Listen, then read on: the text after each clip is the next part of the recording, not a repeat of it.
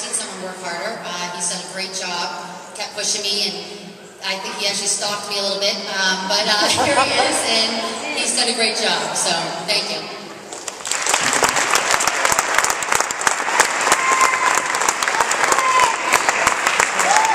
Hello, everybody! Are you ready to have some fun or what? It sounds like there's a lot more out there than you are. I said, are you ready to have some fun or what? Just a quick couple of things here. First of all, can you turn your cell phones off? Because we don't want them to go, especially you, Gary. And there's 50-50s going around, so let's try to make some money for fame. There's t-shirts out there, 125th anniversary from all the Medford game. There's also Class Clown shirts out there as well. So, hope you guys all enjoy yourself. I'd like to introduce some people first. Because if it wasn't for these guys, we probably wouldn't be here having some fun. Your 2012 Malden High School football team, folks.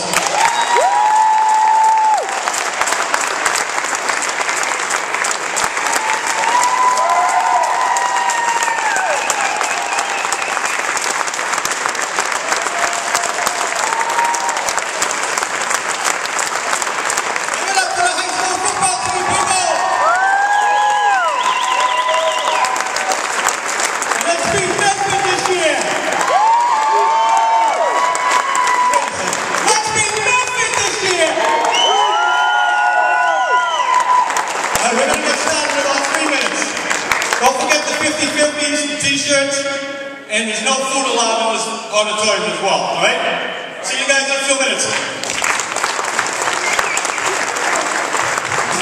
Yeah, I guess the producer of the show, right here, Class Clowns. I know you're going to love them. Have a nice warm welcome to Dave Connolly, everybody. Dave Connolly, everybody. Did a great job putting this together.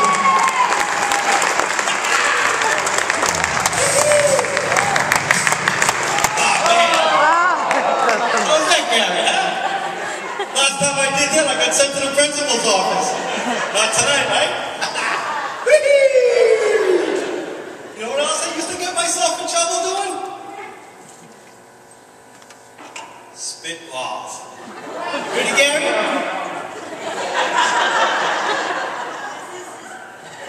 Oh, your sister's gone, huh? I'm gonna eat right for you.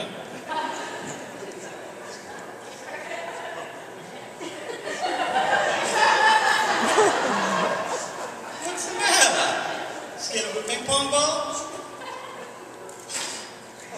Oh, I gotcha. I got myself in trouble for that too. But you know what? Every time I went to the principal's office, they showed me respect. They would say, Mr. Connolly, what are you doing here for this time for? And I'd say, nothing. I was just minding my own business. Nothing. So, Mr. Connolly, why don't you take your jacket off and stay a while? Okay. Mr.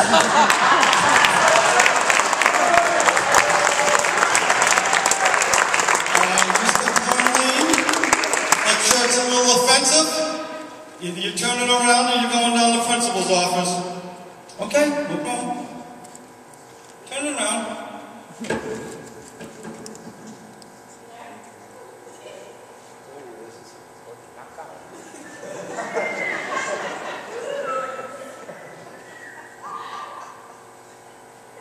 Is that better?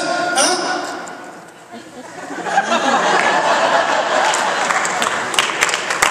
That's for you, Gary. Told me I couldn't swear, but I kind of wrote it on my shirt. Yeah, I grew up in Malden. Not rich, pretty poor. I remember one year, I was probably about 10 years old. I said to my mother, I said, hey, Mom, tonight's trick or treat. You got a costume for me? She says, yeah, hold on a second. She goes in my sister's room, and she comes out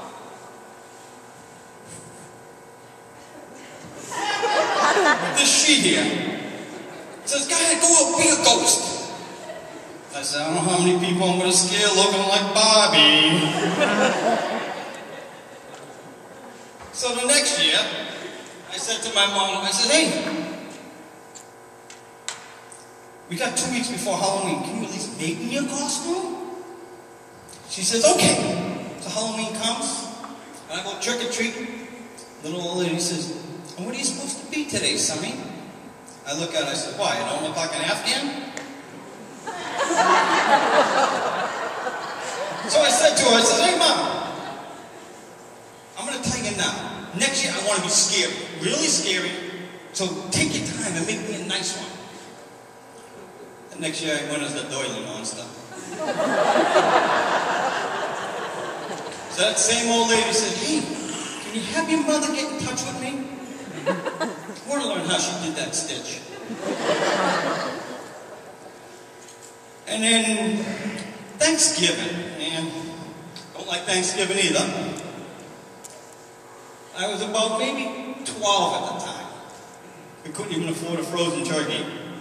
So my father would go up with a bunch of his buddies with a suitcase of beer and a net, and they'd all come back with live turkeys.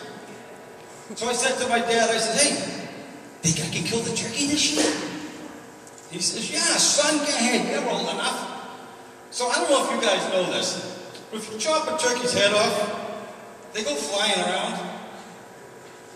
My mother come downstairs to check on me to see how I was doing. She got to the second to last step, and that turkey hit her right in the chest. She lost her balance. At the same time, boom! The furnace exploded. My father comes running down the stairs, sees my mother lying there, blood stained like this. He kicked my ass. He thought I shot my mother. And I'm telling you, it wasn't funny either, growing up at Christmas time. Let me see. I remember one year, I opened up this gift, and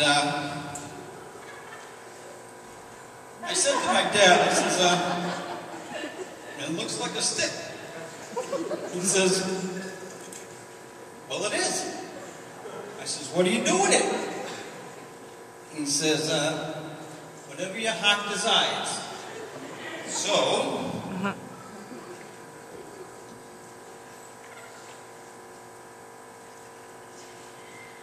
I was planning on running away after that one. And another time, I just took that stick. We played stick ball with it. And, you know what? I even thought I could use it as a fairy godmother wear.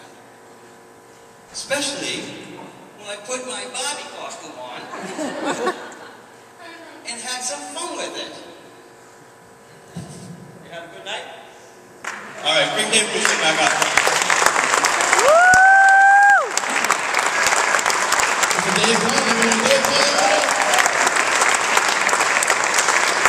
You know, my first girlfriend was from Memphis, so I like Medford, okay?